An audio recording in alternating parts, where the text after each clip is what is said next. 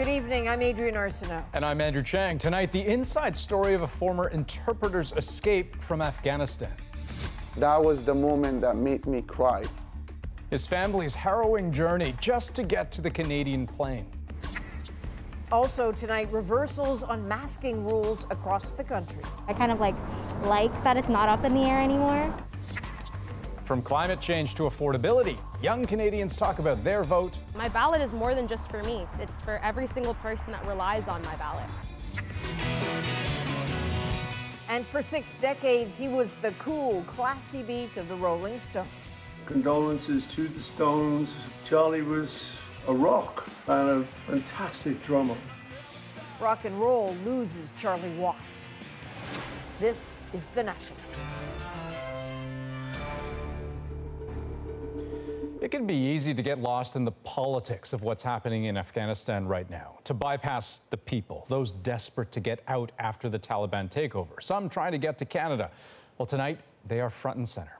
Tension is building because time is ticking. The U.S. plans to withdraw its troops in a week, and they are the ones securing the airfield that all countries are using. In the last 5 days, 5 Canadian flights have taken off, carrying more than 1,300 people to safety. Some are Canadian citizens, others Afghan nationals destined for this country or elsewhere. Now, on one of those flights was a family of 7 who will soon call Canada home. They're still en route, but they have endured so much just to get as far as they have. Stephen D'Souza tells their story through the photos, videos, and messages that they have been able to send. The path to freedom for one Afghan interpreter went through this canal of raw sewage filled with razor wire. From faraway Canada, Sangin Abdul-Mateen has been trying for a week to guide his brother to the airport. Both worked as interpreters for the Canadian forces. But every time the family tried to reach the destination given by Canadian authorities, they ran into Taliban checkpoints and desperate crowds. It's thousands of people. Yes, adult will make it in a couple hours to, in that crowd. But if you have children and small kids, it's impossible. They found an alternate route. It meant going through sewage. But on the other side, Canadian soldiers. So his brother Rangin waded in. That's him in the light-colored jacket. The moment I like so much where my brother sends me the picture is that where the Canadian soldiers are holding their hands and trying to lift them up from the sewage water. That was the moment that made me cry. The next images brought a feeling neither brother had felt in weeks. Relief, then joy, seeing him aboard the C-17 on his way to Canada, with so many others weary from the escape. We are waiting for the Canadian guys. But for every story of success, there are dozens more of sorrow. That same sewage canal is now overrun, including by other Afghans who worked as interpreters for Canada. And we are waiting for the last 3 hours in this canal. At another point into the airport, cries of Canadian seemingly go unanswered. Most of the people surrounding me, they doesn't have the proper paperwork. An Afghan contractor who worked for Canada says he's tried to reach the airport 5 times and failed. We're protecting his identity. He wants Canada to send buses to help them navigate the chaos outside the airport. People are running from the tanks and they were beating the people. So it's too difficult. It's a difficult situation. How are you doing, brother? A difficult situation. Abdul-Mateen is happy his brother has escaped. I am so happy to come to that country that they're helping and they're so helpful people. He still has many friends stranded, wading through the sewage, hoping to get pulled out. So his work is far from done. Stephen D'Souza, CBC News, Toronto. Now, on the political side of all this, G7 leaders, including Justin Trudeau, met today to discuss the timing of the U.S. Army withdrawal. As Carolyn Dunn shows us, not everyone is on the same page. Safely at Ramstein Air Force Base in Germany, Afghan evacuees en route to the United States reflect on what they have escaped. The Taliban are beating them and they are firing on them, they are killing them, and it's very hard to enter to the airport. Yes. That danger, combined with the overwhelming crowds of people trying to escape, has put evacuations into gridlock. That's why G7 leaders today pressured the United States to walk back plans to withdraw troops next Tuesday to ensure more people get out. We are currently on a pace to finish by August the 31st. But U.S. President Joe Biden says they're sticking to the deadline and warned the Taliban, if it wants them out, to stay out of the way. But the completion by August 31st depends upon the Taliban continuing to cooperate and allow access to the airport for those who were transporting out. Through an interpreter, the Taliban spokesperson made its demands clear. We want them to evacuate all foreign nationals by the 31st of August.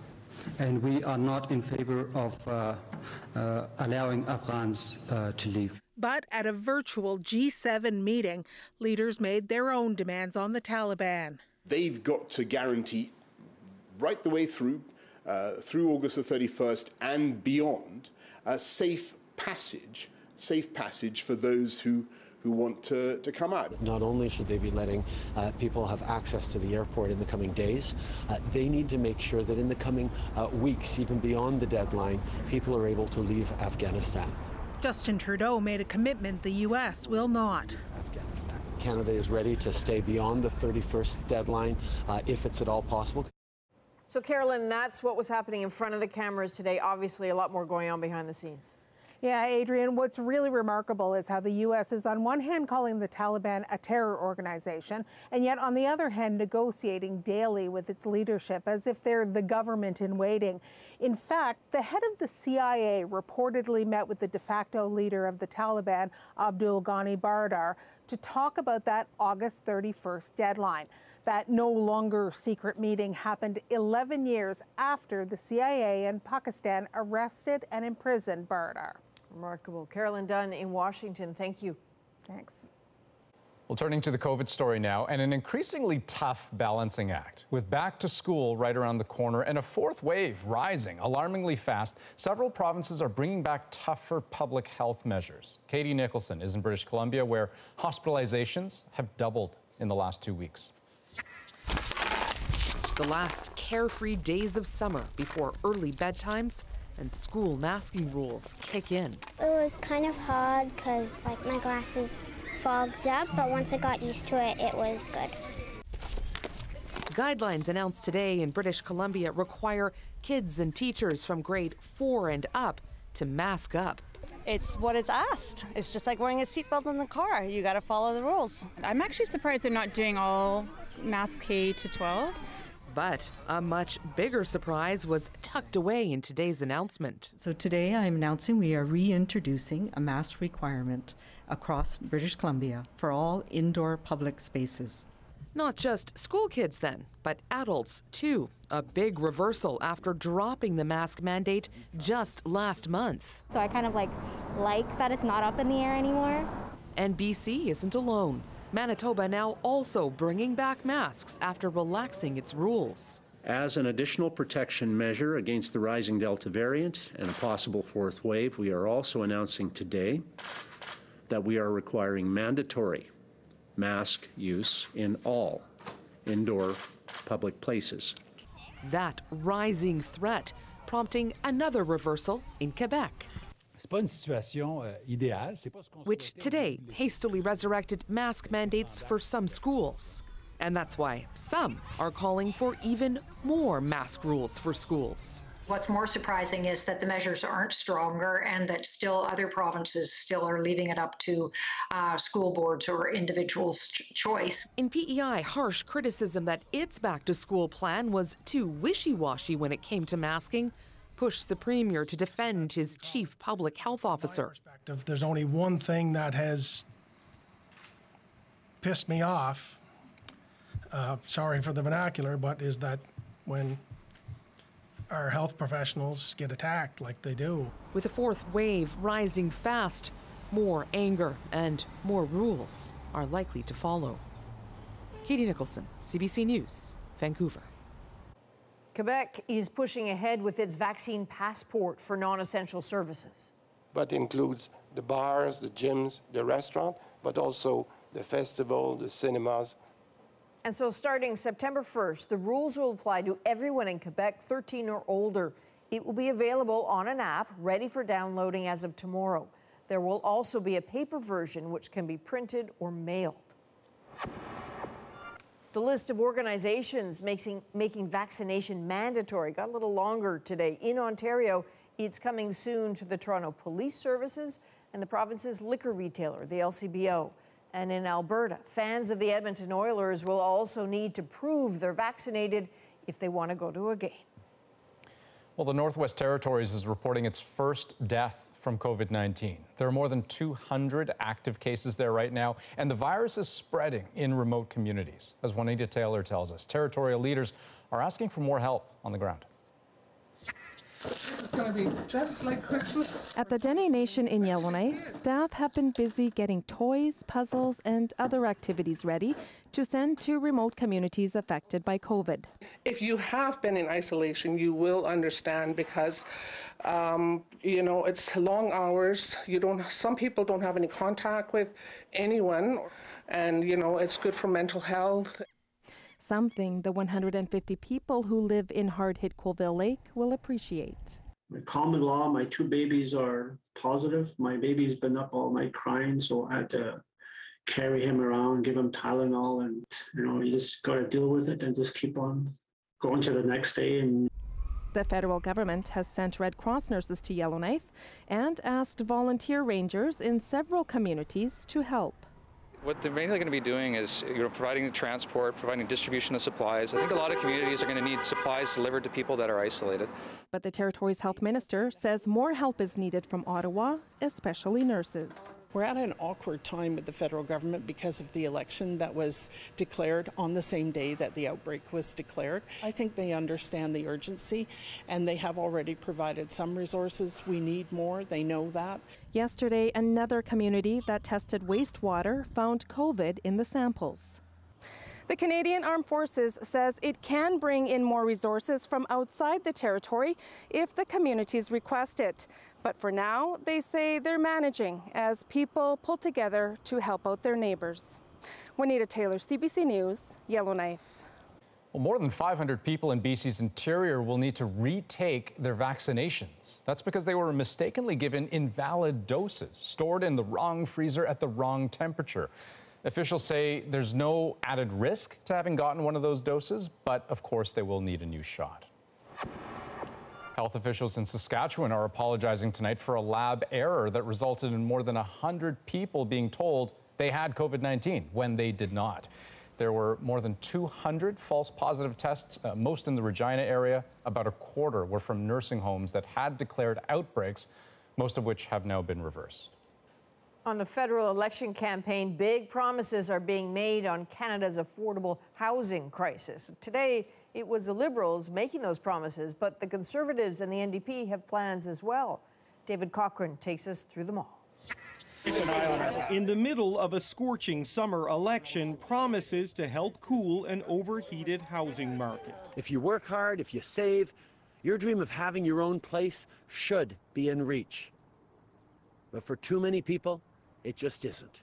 The Liberals are promising to boost supply by building 1.4 million homes over 4 years, pushing big cities to build middle-class homes, more affordable housing, and scaling up rent-to-own projects. For buyers under 40, there's a tax-free first home savings account and a home buyer's bill of rights that covers everyone. We'll crack down on the predatory speculators that stack the deck against you. You got 6 years. So no more blind bidding. You had 6 years. No more foreign wealth being. A protester heckled Trudeau with a line that will sound familiar. He had 6 years to deal with this.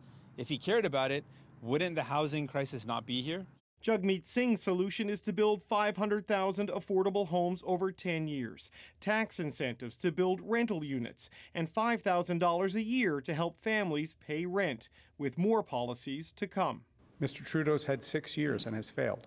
The Conservatives offer the same critique, but a different solution. They promise 1 million homes over 3 years by converting 15% of government real estate to housing, offering tax breaks to build rental housing, and requiring municipalities to boost density to get transit money. Another target for all the parties, foreign buyers. The NDP wants to impose a 20% tax on housing sales to non-Canadians. The Liberals and the Conservatives would go even further, promising a ban on new foreign ownership for at least 2 years to see if that cools the market. David Cochran, CBC News, Ottawa. Widespread heat warnings continue to stretch through much of southern Ontario and parts of Quebec today. Well, that looks nice, doesn't it? Kids finding any way to cool off with daytime highs in the low 30s and the humidex making it feel closer to 40 in some parts. Environment Canada says the heat wave is expected to continue into Thursday.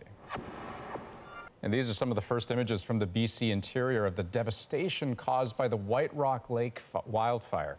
Officials say more than 70 homes were destroyed, and not far from the damage, a new wildfire broke out today, forcing the evacuation of several homes. More than 200 wildfires continue to burn in the province.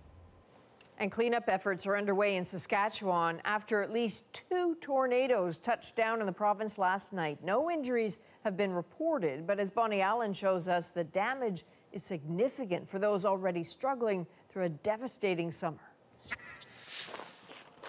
At 66 years of age, Eugene Zakaluzny has lived his entire life on this farm in southwestern Saskatchewan. Now it's reduced to rubble.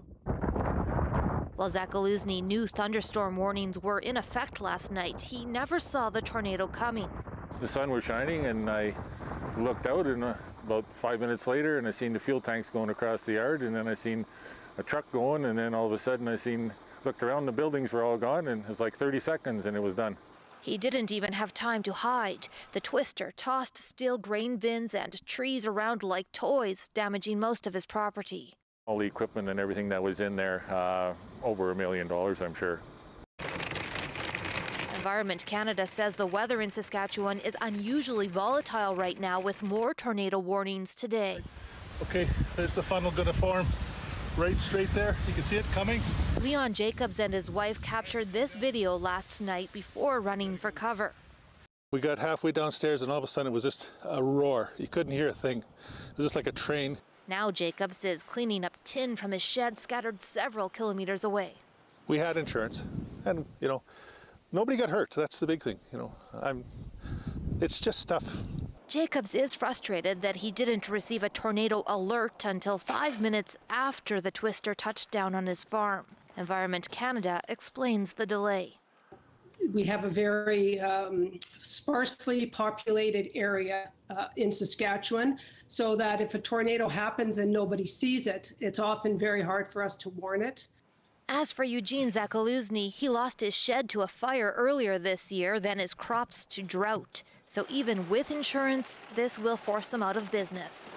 I can't afford to replace all this stuff, eh? It's a lifetime a guy had making it go, and now it's not worth it anymore. But like his neighbors, he's also grateful no one was hurt. Bonnie Allen, CBC News, Meadow Lake, Saskatchewan. Well, the Tokyo 2020 Paralympic Games are officially underway in Japan. Every 4 years, we have an opportunity to move the Paralympic Games forward and the kind of advocacy that it means for people with disabilities around the world.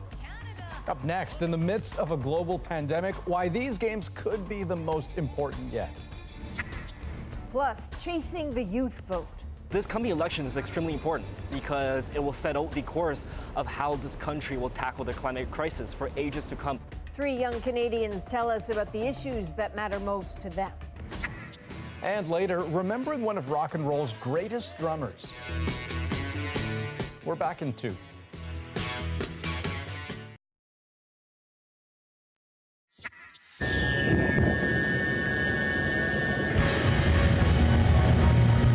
Well, after 5 years of waiting, the Paralympic cauldron is shining brightly tonight as the Tokyo 2020 Games officially kick off. 162 delegations were represented at the opening ceremony, including Afghanistan. Its flag was on full display, even though the country's Taliban takeover had forced its 2 athletes to withdraw because they couldn't secure a flight out. Organizers say the flag's inclusion was an act of solidarity and a symbol for peace. Now, like the Olympic Games that ended a couple of weeks ago, the Paralympics are happening amid growing pandemic fears in Japan. But for so many athletes, the risk is well worth the trip. And as Devin Haru shows us, it's about more than just the competition. Nearly 3 hours of spellbinding scenes. The Paralympics opening ceremony did not disappoint. Now is your moment to show to the world your skill, your strength.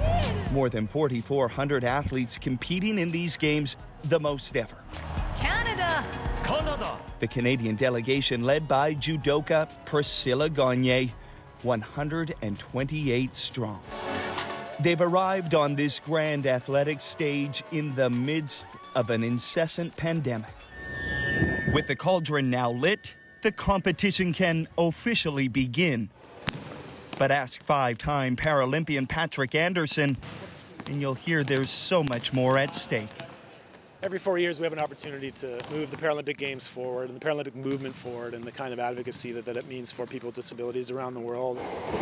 With COVID cases surging in Tokyo, spectators have been shut out of the venues. So we believe things will go well. We will have cases. You know, it's impossible to have 0 positive cases, but the important is how you then monitor them and how you then isolate them.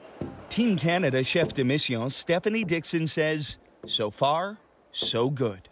I'm so impressed with the feedback we've heard from the athletes. I have not heard anyone's doubts about the measures. The athletes have endured, their emotion evident. It was a very emotional feeling that finally, after everything I've been through, after everything the world has been through, to make it here and to be able to do what I love again, it got to me. A chance to inspire through their athleticism. It's why many are calling these games the most important yet. Devin Haru, CBC News, Tokyo. Now, one more note on this. Before today's opening ceremony, one of Canada's top athletes posted a personal letter to the 6 members of the Refugee Paralympic team. Before he and his family were resettled in Canada, soccer star Alphonso Davies spent the first 5 years of his life at a refugee camp in Ghana. In his letter, the 20-year-old said the 6 athletes had the power to inspire and change lives and called them the most courageous sports team in the world. Indeed. After the break, we take a closer look at some of the big issues facing Canadians this election. My daughter and I, she cries and she says, Mommy, where are we going to end up? Where are we going to sleep? Are we going to become homeless? One woman's message to the next federal government about finding affordable housing in her city. But first, what younger Canadians are watching for this election.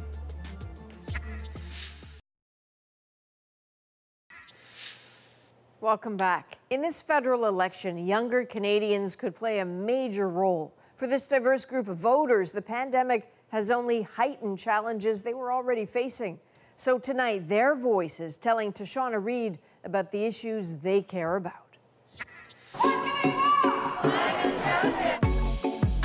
Even during a pandemic, many young people have made their voices heard. And now another chance to make a difference at the ballot box this September. Hi, my name is Calvin Yang. I'm 19 years old, and the key election issue for me this year is climate change. It was in this New York City park where Calvin Yang's passion for politics began. Take me back to 2 years ago in Foley Square. What happened where you are right now? We organized the largest climate strike in the entire United States of America. We don't have much time left. We have until 2030 to do something fundamental here. The Canadian teenager was one of tens of thousands of young activists in New York marching to demand global climate action in 2019. After climate strike, after seeing the impacts that we had, not just in America and Canada, but across the world, I decided to create an organization and to help out the climate efforts here in Canada. So he started a Gen Z-led, nonpartisan nonprofit called Canadian Youth Alliance for Climate Action. This coming election is extremely important because it will set out the course of how this country will tackle the climate crisis for ages to come. In the last year, their group met virtually with legislators and MPs across the political spectrum. They lobbied for changes to Bill C-12, the Canadian Net Zero Emissions Accountability Act. That we have our own vision of how to make the world a better place. And I think the best way to express that and to create change, no matter how old you are, is through engaging in politics. The climate clock in New York City says time to tackle the climate crisis is running out. But Yang and his group are hopeful they can make a difference in this election.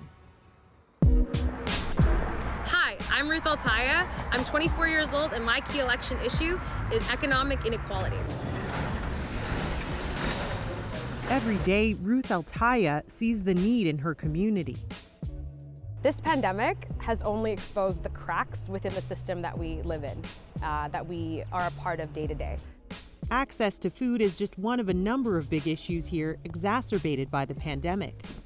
2 more boxes of these would be great. Yeah. Thank you so much. Ruth works for Generation Chosen, a program that serves racialized youth in Toronto's Jane and Finch neighborhood. For the past month, the group has prepared weekly food donations that have helped hundreds of people.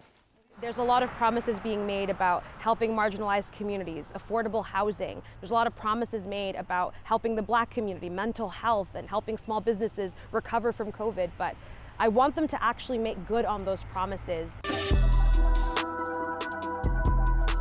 She'll be paying close attention to party platforms this election. Working in her community, she sees the value in being able to vote. I vote.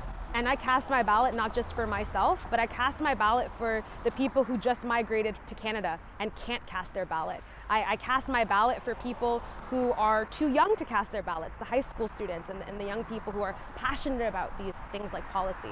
My ballot is more than just for me. It's for every single person that relies on my ballot. And that's why it's super important for me to vote in this election. I'm Bronwyn Heerspink. I'm 20 years old, and my key election issue is the economy. We know that young people are passionate. We know that young people care about political and social issues. It's just that feeling of, I feel confident enough to step into the ballot box and cast my ballot and feel like I'm making a change. This election, University of Regina student Bronwyn Heerspink will be busy canvassing and trying to engage youth voters in person and online. Job prospects and the cost of living are top of mind. As we exit the pandemic, we've seen issues with young people's participation in the economy exacerbated, specifically looking at affordability and work precarity. She'll be looking for sustainable jobs and party promises. So a platform that would create green jobs is something that I'm paying attention to, something that addresses the concerns of young people surrounding the environment and climate change, but also surrounding their concerns about, will I be able to afford a home in the future? Will I be able to earn a living wage? Bronwyn plans to vote on September 20th, as does Ruth and first-time voter Calvin. For me, this is my first election. For a lot of people, this will be their first election too. And we can really play a pivotal role and shifting the future of this country towards a better place. Since the last election, an estimated 800,000 Canadians turned 18. They'll be able to cast their ballots, and party leaders are hoping they'll show up. Tashana Reid, CBC News, Toronto. For more and more Canadians of all ages, the lack of affordable housing is now beyond a political issue. It is becoming an emergency. Earlier, we looked at some campaign promises to fix the problem. So now let's look at the crisis through the eyes of people living it in Halifax. Here's Tom Murphy.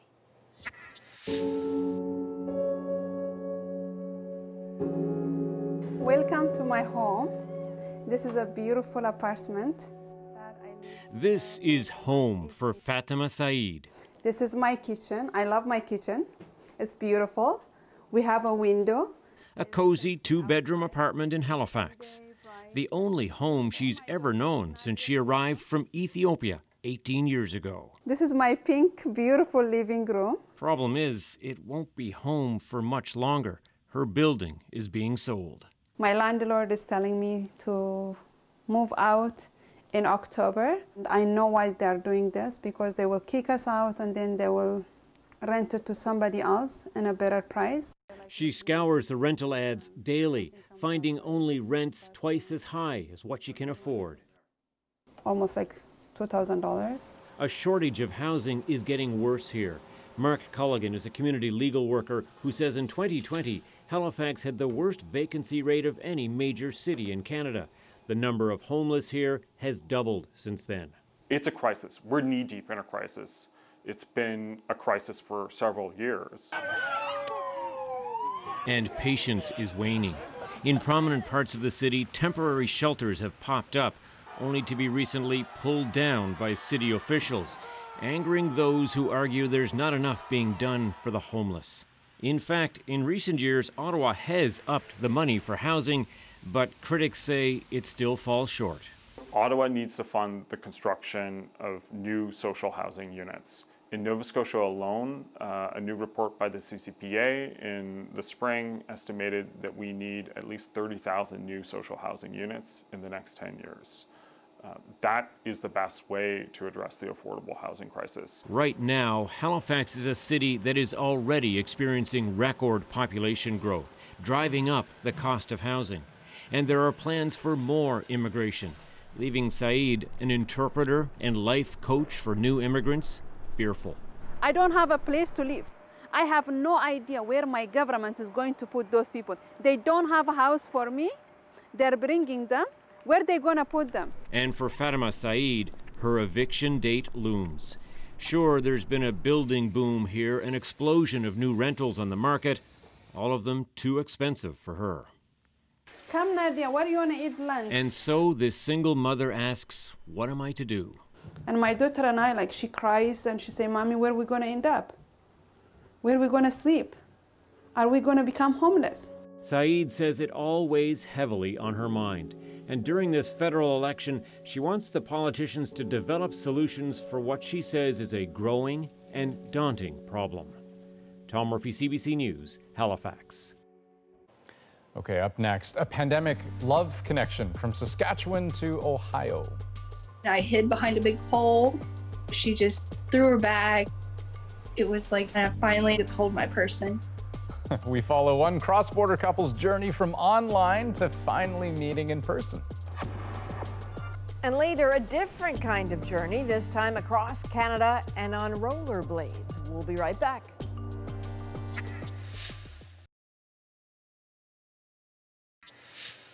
Well, for so many of us, this pandemic has been about who we can't spend time with, but that has been changing. This week, the National is following 6 pandemic reunions, each months in the making.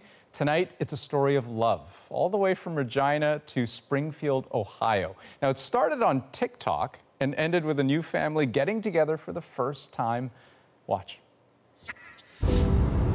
Hey, everyone. So, I've been talking to Jada and dating her for 11 months. Today is the first day that we are meeting in person. Her and Zayden just boarded their second flight. I'm so nervous. Actually ended up surprising her being inside, and I hid behind a big pole. She just threw her bag. It was like I finally told my person. I'm Jenny Middleton, and I'm from Springfield, Ohio, and I'm a branch operations manager for a bank. I'm Jada Hamilton. I'm from Regina, Saskatchewan, and I am a CCA at a seniors care home. Life in the pandemic for me has been a little bit lonely, just because I met someone online and I couldn't go there and see them. It's just heartbreaking. I was just scrolling my For You page and one of her videos popped up and I commented on it, and it was just one word. That's all I had to comment, and she was hooked ever since. It is safe to say I am head over heels for this beautiful woman. Around the same time that her and I had started talking is when I had found out like my life was going to be completely different. Finding out you're pregnant is like very difficult for people who are not expecting it and planning it. I didn't tell her till a little bit after, just because I wasn't sure where things were going with us. Well, first I cried, of course, because I was so shocked. I was like, you hid this from me kind of thing. But then I thought about it, and I've always wanted kids. Maybe this is how it's supposed to happen. Surgery sucked, but it was really scary not being able to have Jenny with me there physically. He was born March 1st. Hi, Mama. He is the most amazing little boy. I don't really have much family in Regina. It's just him and I. Which is very hard too, because you want to be their support system. We were on FaceTime like all day, every day. 20 hours a day was our average. Even doing like our daily tasks, we would FaceTime each other. When we went to bed, we would FaceTime each other. I got to know her in a completely different way that if you were here for the first couple of months, maybe I wouldn't have got it so deep so fast. So I'm thankful for it, but it also sucked at the same time. I love you and I miss you, baby. Thanks, Jada. I look at the border stuff every single day at work, and I was like, oh my gosh, I'm never gonna get to see her. We finally met at the Columbus airport. As soon as I was able to hug her, like my whole life just felt complete. It was like a surreal moment. It's like a piece of us were missing for so many months. Are you ready to change your poop? I missed 4 months of his life, but it was beautiful at the same time. It was like, that's my little boy. And I can't wait to see like all of his first. And I've seen it through a phone, but it's different when he's right in front of my face. It feels normal. It doesn't feel like I have to get to know her all over again. I think it's safe to say that Zayden is also incredibly happy to be here with Mama.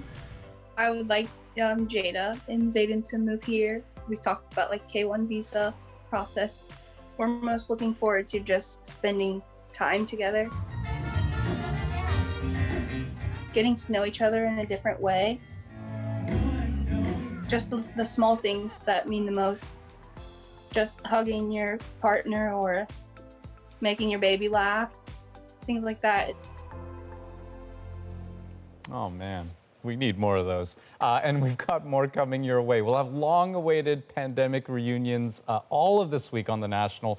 Tomorrow, it's a hug between a grandmother and her grandchildren after a complicated journey halfway around the world.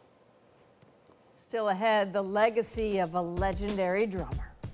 Condolences to the Stones. This will be a huge blow to them because Charlie was a rock.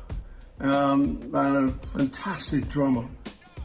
How the Rolling Stones' Charlie Watts is being remembered by his peers and his fans.